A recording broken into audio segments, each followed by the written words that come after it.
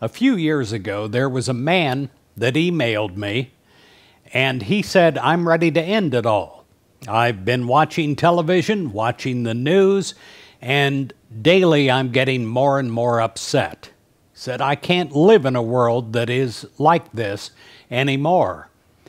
Now, I happen to know this gentleman, and I happen to have his phone number. Now, when I talk with somebody, especially when they're talking nonsense, I'm tough. And I called him and I said, "What are you doing? Why are you allowing the news to affect you so much?" And the news was bad. But it really depends on our connection with God, how our life is. I remember years ago hearing something that Robert Schuller said that helped me a great deal.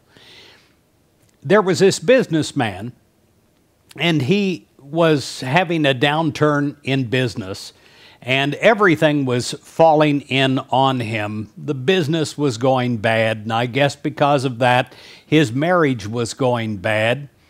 And he said pretty much the same thing to Robert Schuller: "I'm ready to end it all." Robert Schuller said, gripping him, said, "Man, get a hold of yourself." He said, "Are you breathing right now?" And the man said, "Well, of course I'm breathing." Robert Schuller said, "Well, how is the air?" "Well, the air is fine. I'm breathing, but here's my problem." And Robert Schuller kept bringing him back to this present moment, and that in this present moment, everything around him was okay. And eventually, the man turned around.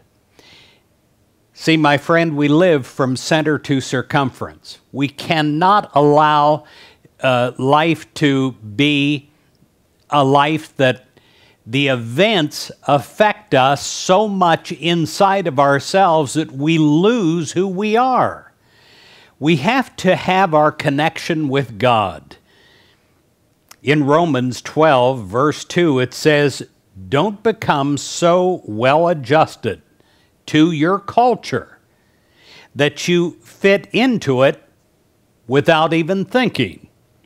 Instead, fix your attention on God."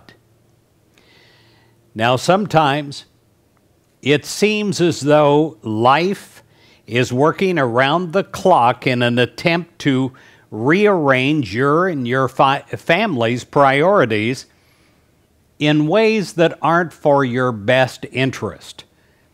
Peer pressure often teaches us that physical appearance is all important, that material possession should be acquired at almost any cost, and if we lose those material possessions, then we have lost our life. The world often operates almost independently of God's laws. But guess what? Those messages aren't true. What really matters this moment is your connection between you and God. If what is on your TV screen is controlling you, you need to control it by turning off the TV. You need to focus again on what is important. You need to take charge of what you view inside of your mind and inside of your home. Today, forget the effects outside of you.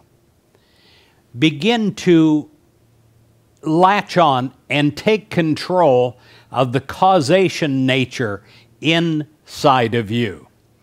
The causation of peace, the causation of well-being, the causation of God giving you life, giving you being. You owe it to your Creator to do this, and you owe it to yourself. And when you do, you'll find that you recapture what is important in your life. You'll recapture that is very, very special, and that makes your day, makes your week, and can make your life.